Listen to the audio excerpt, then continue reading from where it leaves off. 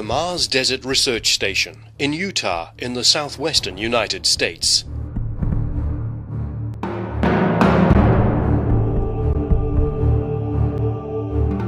These are the members of Mission 118 at the MDRS.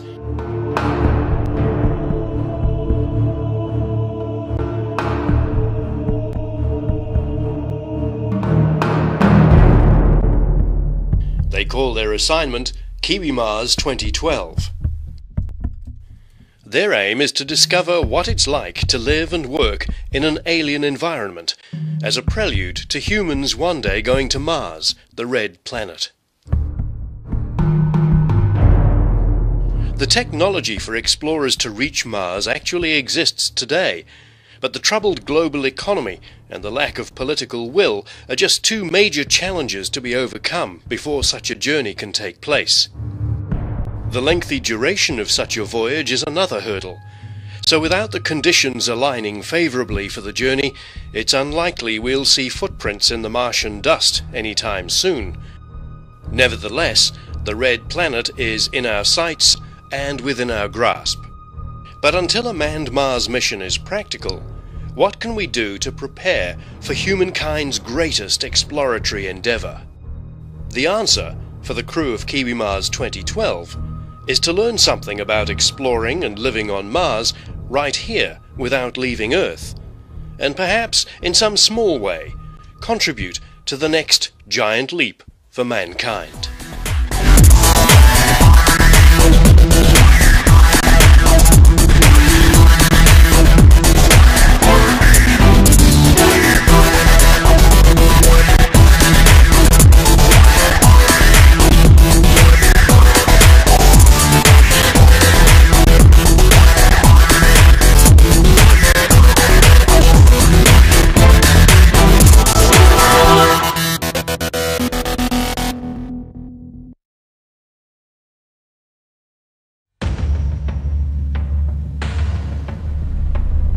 The Mars Desert Research Station, MDRS, was built at the beginning of the 21st century by the Mars Society, an international non-profit organization devoted to promoting the exploration and eventual settlement of Mars.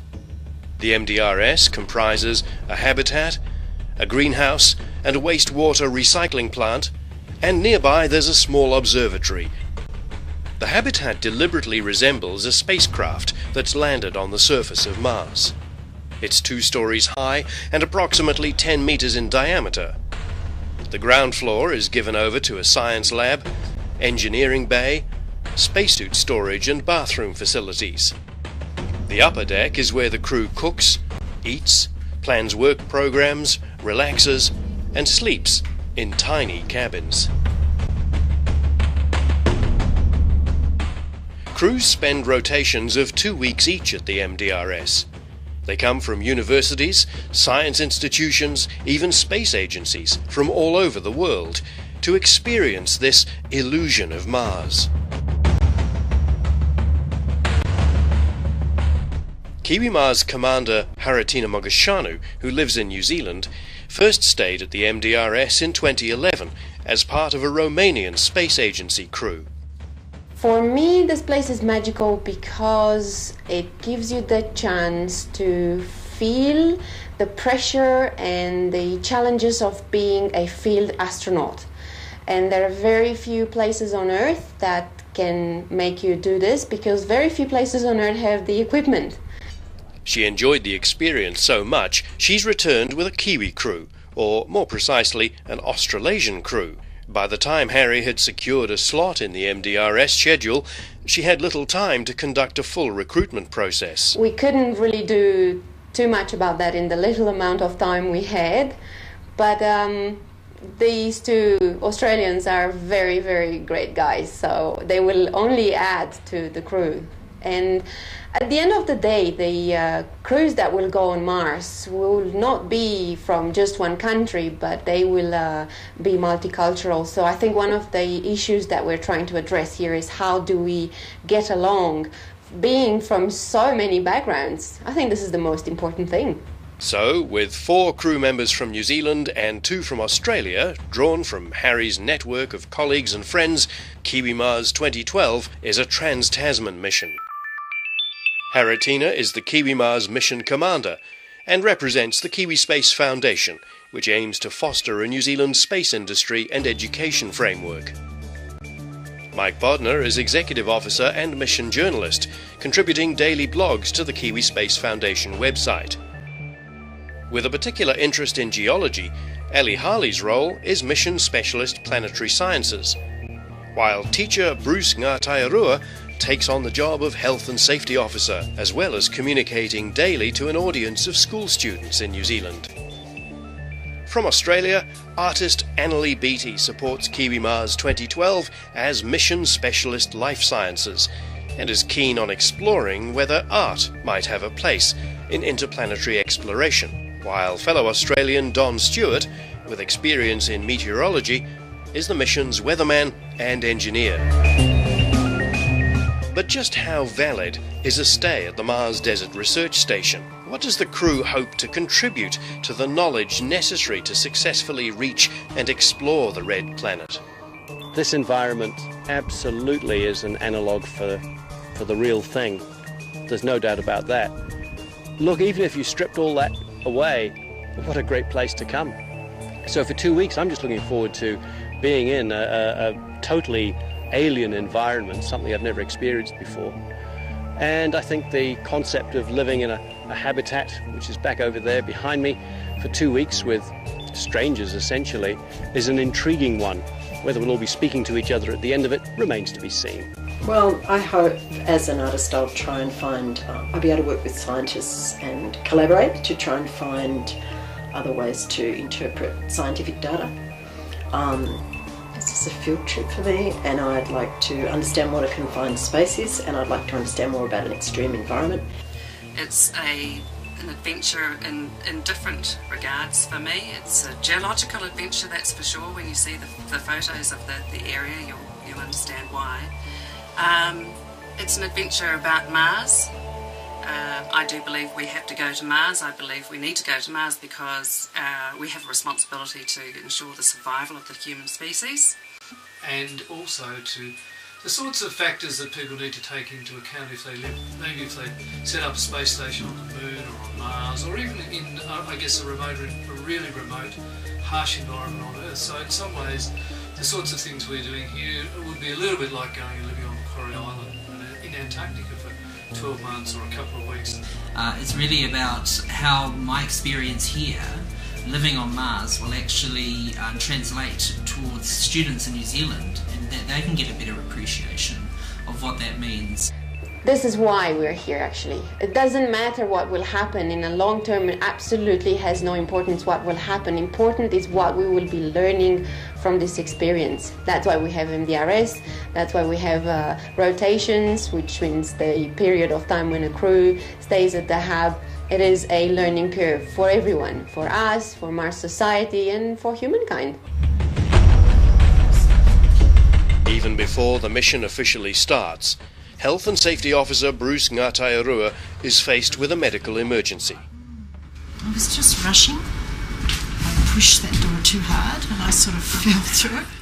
Annalie has fallen down the steps outside the habitat on the first day and twisted her ankle. If you just stay there and leave ice on it for at least 15 minutes, alright? Take down the swell. Communications from the habitat prove difficult. So Harry and Mike drive the 11 kilometres to Hanksville, the closest settlement. Because although she says she's not broken anything, we cannot really be sure, and I would like to have an X-ray or something like that done to her to make absolutely sure that she is safe.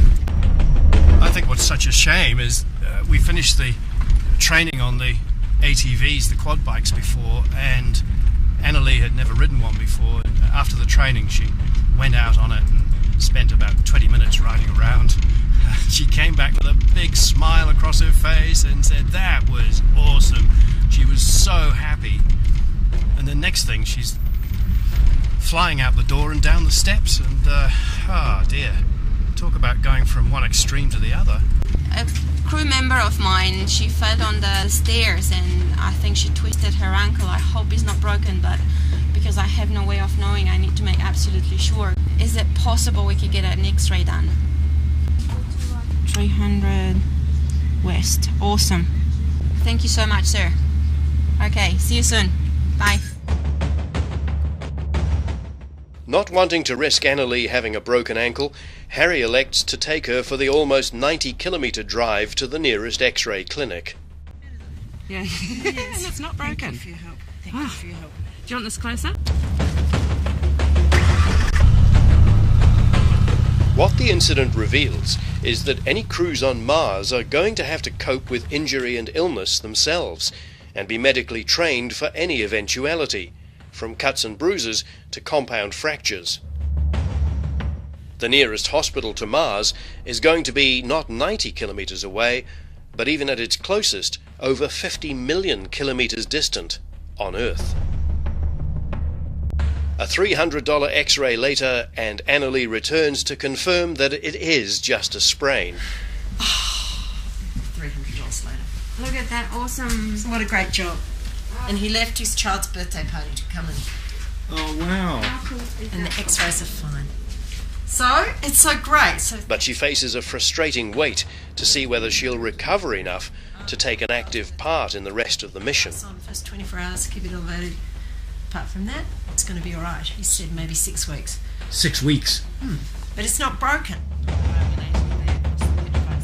Physical challenges apart, a psychological trial Martian explorers will have to face is living together in close confinement. In this respect, the MDRS is a good indicator of what to expect. The illusion is complete. Crew cabins are small, and private space is extremely limited.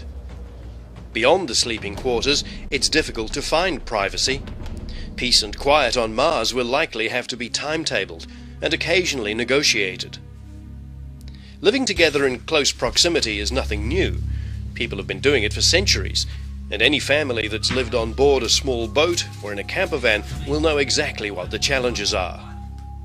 At night, in the MDRS for example, those who retire early are sometimes frustrated by the noise from those who stay up talking or watching DVDs.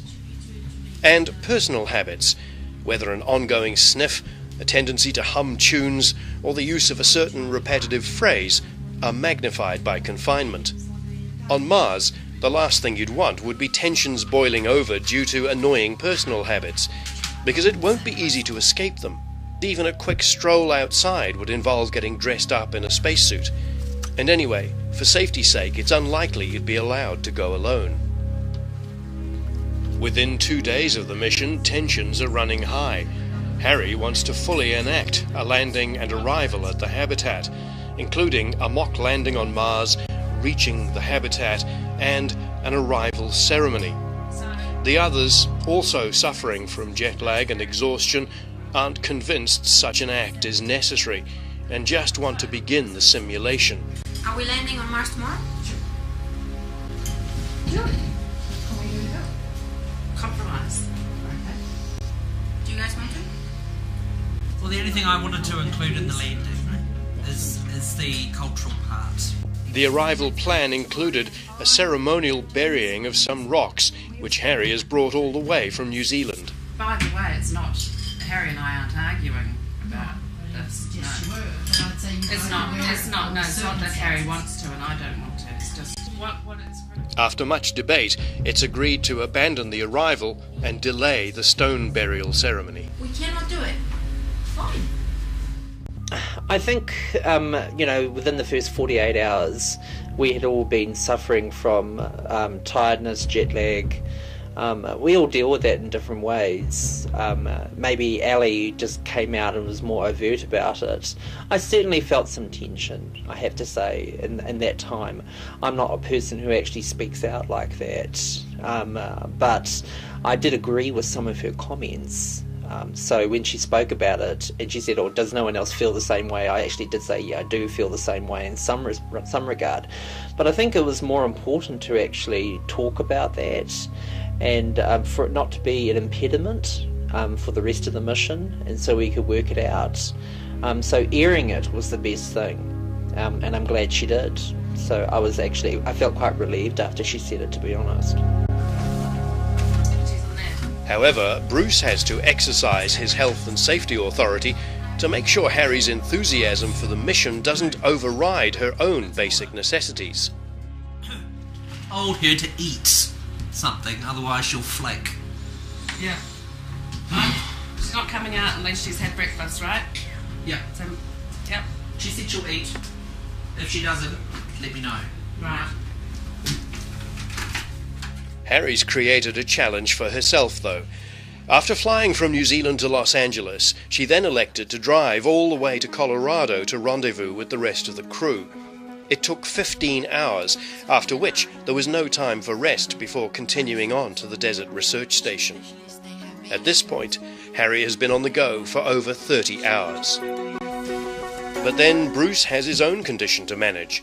He's diabetic, but it's not until everyone's at the MDRS that he tells Harry. Out of concern, she restricts him from driving the quad bikes or going on field trips without full support. That gives a new dimension to the expedition. I don't think it will change too much, because commanders on Mars or on any field expedition, they have to deal with emergencies.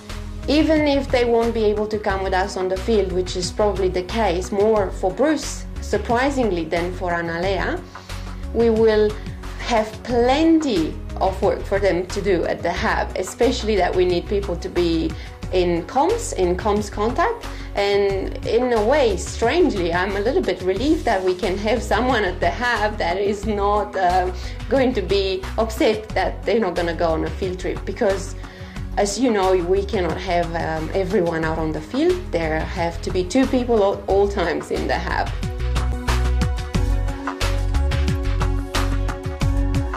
The MDRS crew's work involves necessary daily routines coupled with more specialist work such as geology field trips. Operationally on Mars, crews will have to undertake certain regular activities to ensure their habitat continues to function efficiently. Even here in the Utah desert, nothing can be taken for granted, and flight engineer Don Stewart monitors fuel and water supplies daily. For the purposes of the simulation, the water and fuel tanks are regarded as being inside a controlled environment, so no spacesuit is necessary. Water on Mars is likely to be a major challenge. Even at the MDRS, water is rationed. Showers are limited to once every 3 days, and all water is used sparingly. Conservation for the KiwiMars crew also means being careful with toilet usage. Another aspect of isolation the crew becomes aware of is the importance of pumps. Pumping equipment on Mars will be essential and widely used for airflow, water transfer, hydraulic operation of equipment, airlocks, refrigeration, waste disposal, and many other functions essential to survival and comfort. The KiwiMars crew is reminded of this when one of the water pumps fails, meaning Don has to resort to good old-fashioned science, using siphoning to transfer water from the tank on the trailer to the habitat's main tank. I'd be prepared to wait for a little while. What do you think? Just put water on the top and then eat. And Right. they're very yummy.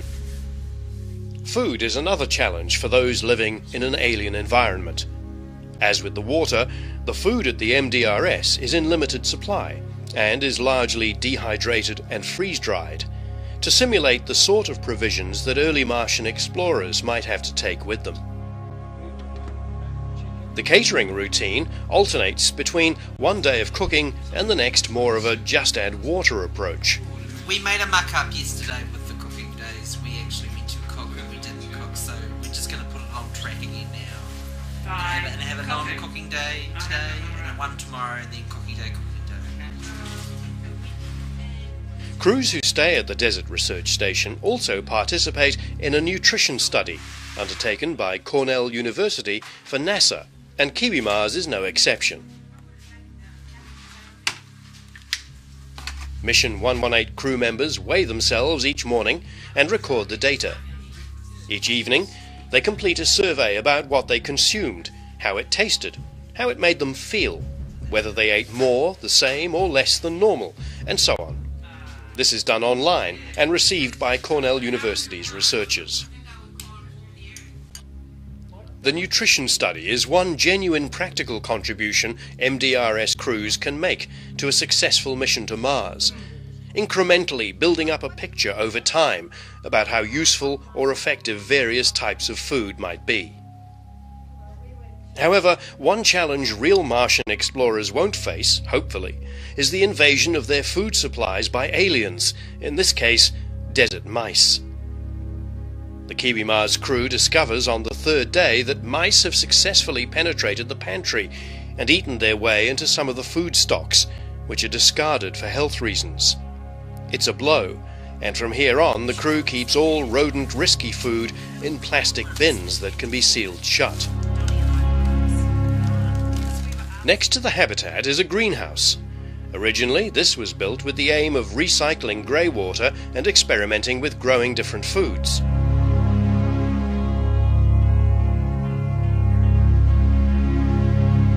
However, it's fallen into disrepair, the grey water recycling equipment lying idle, and the greenhouse shelves empty of plants. On Mars, it's possible astronauts will be able to extract water in the form of ice from below the surface. But on the long journey to reach the red planet, efficient water recycling will be essential, just as it is today on the International Space Station. Presently, the space station recycles just over 75% of its water, so it's not yet fully self-sufficient. But research into how water can be totally recycled promises to have tremendous benefits here on Earth, as well as for future space explorers. Although the atmosphere in the Utah desert is perfectly breathable, MDRS crews have the option of wearing simulated spacesuits for going on EVAs, extravehicular activities, including Annalie, whose ankle is now fully functional again. Spacesuits on Mars will have to cope with incredibly cold outside temperatures, an unbreathable carbon dioxide-rich atmosphere, and extremely low air pressure. Okay, now you can wait 5 minutes and you wait for my... Such suits are currently being designed and trialled. For example, at the same time as the KiwiMars mission, a group from the Austrian Space Forum tests a prototype Mars suit in Austria's Dachstein ice caves.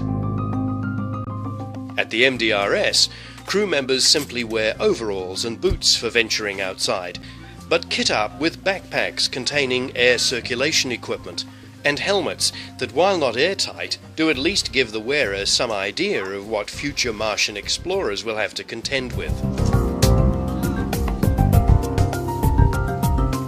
Like the spacesuits, the Habitat's 2 airlocks are not pressurized or even airtight, but Haratina asks her crew to at least pretend they're waiting for decompression before venturing outside.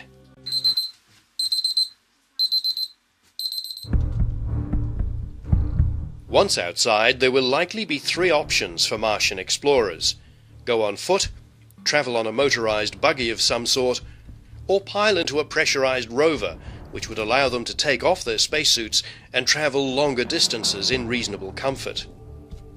At the Utah station, crews have access to their own mock pressurized rover, a 4-wheel drive SUV, though it's not practical or safe to wear the spacesuits inside the vehicle.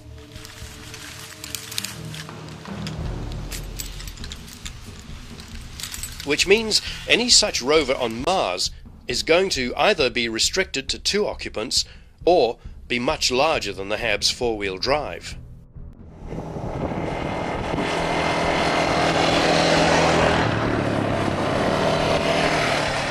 The Mars Desert Research Station's all-terrain vehicles, the quad bikes, prove an easier solution for exploring the local environment. Their range on Mars would be limited by the air supply of the spacesuits, however, though they could be fitted with auxiliary tanks if required. And, of course, they'd need to be powered by something other than a petrol engine.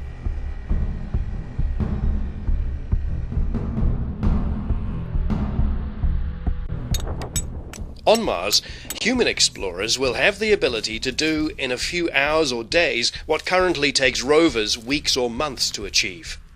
Just being able to physically pick up or crack open a rock will provide a wealth of knowledge that with rover technology today is so limited and so slow to gather. Here in Utah, Mission 118 explores the desert landscape, searching for geological specimens and evidence of water activity, but today without spacesuits, as it's 36 degrees Celsius. The experiment is about understanding the geology of a catchment area, and so you can collect your gravels to find out what's in them. In this particular gravel, we may have some Jurassic deposits, Cretaceous deposits. We've got a lot of really cool stuff here. A key clue to previous life on Mars, and the one that would be the holy grail of geological finds, will be fossils. In the Utah desert, fossils are plentiful if you know what to look for. On the ridge above the MDRS is a field of fossilized oyster shells between 60 million and 160 million years old, a clear sign that there was once water and marine life in what is today an arid desert.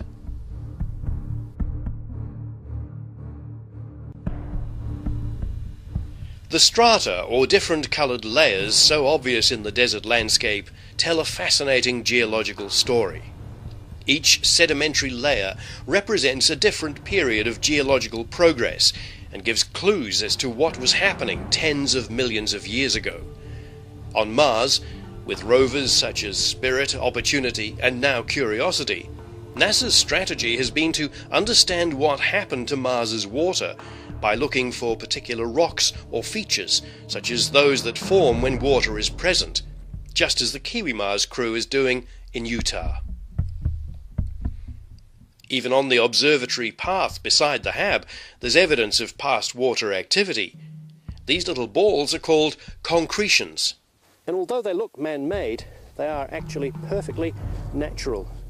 And they're made in a similar way to a pearl is made in an oyster, starting with a single grain, which then builds up over time, in this case, to become perfectly globe-shaped. Fascinating. But guess where else they're found? That's right, on Mars.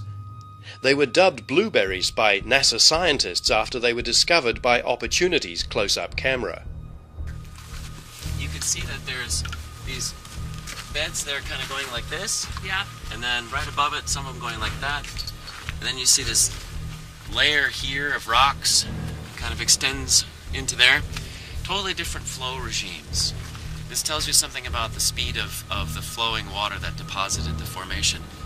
Halfway through the mission, the KiwiMars crew hosts a visit by scientist John Rusk from NASA Ames in California. So you can see how narrow this is. This was a fast-flowing regime of water here, probably similar to what we were just standing on. John was a member of just the second crew to stay at the Mars Desert Research Station and has extensive knowledge not just of the Utah landscape, but what to look for in terms of water, fossils, and other evidence of life. The environment around the hab is very interesting, and it is relevant to Mars exploration. While it isn't a Mars-like atmosphere or Mars-like temperature conditions, it does have features that geologically look similar to what we have observed on Mars as well, such as inverted river channels, steep gullies that are incising into cut banks of large buttes, and other features that look like boulders laying around on these plains that may have been eroded by liquid or flowing water. So the surface here has been dominated by water erosion, and in some places on Mars that is also true. It is hypothesized that life, if it exists on Mars, might exist in rocks or underneath rocks. And out here in Hanksville around the hab, there's very rich field sites that have hypoliths and endoliths colonizing underneath rocks and within rocks. That gives scientists a chance, an opportunity to test their ideas, their theories, and their hypotheses about the potential for life to live in rocks, perhaps on Mars. Back at the habitat, the crew's rock and fossil collection grows as the days go by. They've found fossilized shark's teeth, gypsum, and plenty of petrified wood, including, out in the field, a whole petrified tree trunk many millions of years old. I have managed to find some just stunning specimens, petrified wood. Wood that looks like wood, like it was cut up this morning, but wood that's also been silicified, and it's orange, it's red, it's yellow, it's green, it's beautiful. When you look around this landscape, you're seeing layers, very clearly delineated layers. It's called the Morrison Formation. It's sedimentary and was laid down over the eons by fresh water, by sea water, by desert, and by plant. Everything's the same. So whether you're looking at a large scale or a tiny scale, everything is exactly the same. We were looking in a microscope just a second ago. I asked you to look on the plate before you looked in the eyeglass. You said there's nothing on the plate, and when you looked in the eyeglass, there's a little pebble with pebbles stuck in it. And that's the perfect illustration of what's going on out there in that landscape. Is everything is made of the same. It's all on relative scales.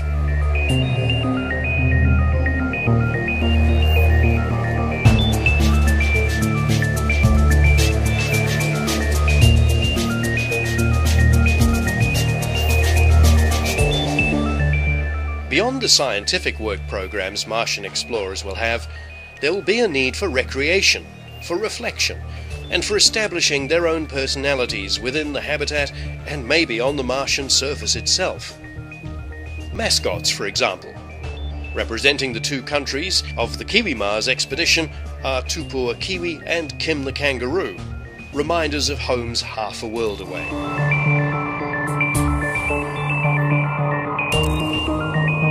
Mascots aside, one of the givens in terms of cultural identity is the symbolic planting of a flag. It was one of the first things the Apollo astronauts did on the Moon, and will likely be one of the first ceremonies to be performed on Mars. In Utah, there's a permanent flag on top of the MDRS habitat, the red, green and blue of the Martian flag. Red for Mars, and green and blue to represent what Mars could become in the future if terraforming were to result in the establishment of seas, lakes and vegetation. It's a flag of hope and ambition. But the KiwiMars crew members have brought a mixture of their own cultural identities and personal passions to Utah. Bruce Ngātairua draws on his Māori heritage by painting and displaying the Māori flag. Haritina likewise celebrates her Romanian origins, while Don and Annalie realise they've forgotten to bring something important to them from Australia. This is Don Stewart's painting over the Australian flag, and he's painted the First Nation flag, the Aboriginal flag over the top, just to highlight the fact that Aboriginal people were the original inhabitants of Australia, so we thought they needed a presence here. We thought that was missing, so he's painted over mine, he's painted over his own. Realising the artistic potential of the desert soils, flight engineer Don decides to turn some of the raw material into clay. What I'm going to do is to put in a tiny, tiny amount of water and let it sit overnight, and hopefully it'll come back to something like pottery clay. And I can either make maybe a little vase or whatever, or maybe just some little souvenir discs for all the crew to take back to Earth. In the end, he chooses to make a bowl, though without any means to glaze or fire it, it's eventually returned to the desert. Annalie also turns her attention to art, preparing for a planned exhibition based on the mission. What I've been trying to do is I've been trying to do some drawings of people in spacesuits. So I woke up early this morning and I thought I'd paint Alexei Leonov. There he is up there. It's from his book, Time and Perception in Space. So I just thought I'd try and warm up. I'm not really a watercolour painter. I haven't really trained as a watercolour painter, but anyway, look, I'm giving it a go. This will probably be the first of a number of impressions, just to see if I can get the hang of the suits. Perhaps more important than what the crew has brought with them is what they send back. Each day, teacher Bruce communicates with the KiwiMars Mission Control at Wellington's Carter Observatory, where hordes of school students have been visiting and learning all about the mission and about the Red Planet itself. Via online messaging, they send questions to Bruce and the crew about what the mission is doing, what they're looking for, what they're eating, and generally what it's like to live on Mars. So I'm telling them we eat all sorts of different foods. All of it is rehydrated, in other words we're just adding water, but it tastes just like the same kind of food that we've got in New Zealand, and a lot of them are getting a great kick out of that because, you know, they think it actually tastes quite different and horrible. The main questions they've been asking is about how we've been getting on here. Some of it's been about what the food we eat, some of it's been around, how do you go to the toilet, what's it feel like to be in a spacesuit, those kind of questions.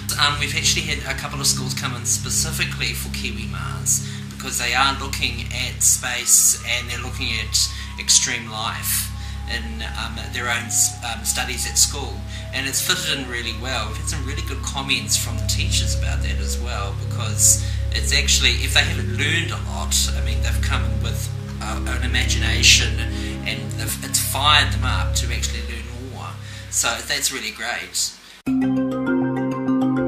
On Mars, however, communication with Earth will involve a frustrating delay, anything up to 20 minutes, even though radio signals travel at the speed of light, due to the immense distances between the two planets.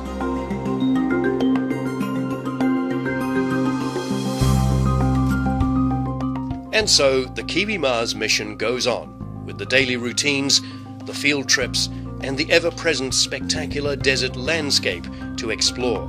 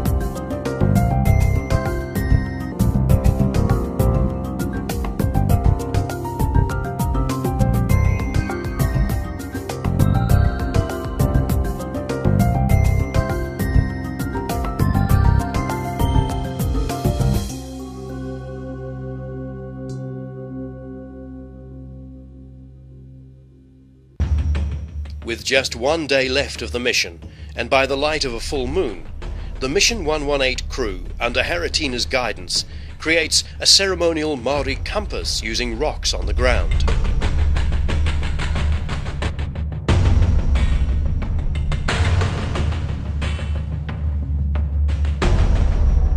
Haritina and Bruce also finally symbolically bury the rocks from Island Bay on the coast of New Zealand's capital, Wellington.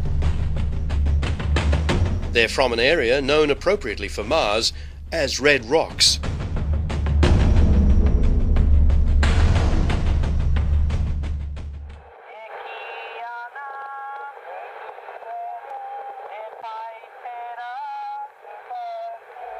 By placing a Maori star compass in here in the solar garden at MDRS, I thought that we could put a symbol of our curiosity, because the Polynesian people, the Maoris, are the people who actually traveled the furthest navigating by the stars.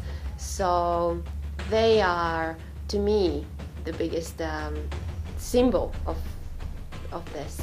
So that's why I wanted to have it here. It's just a memento, a reminder that you have to keep your curiosity open.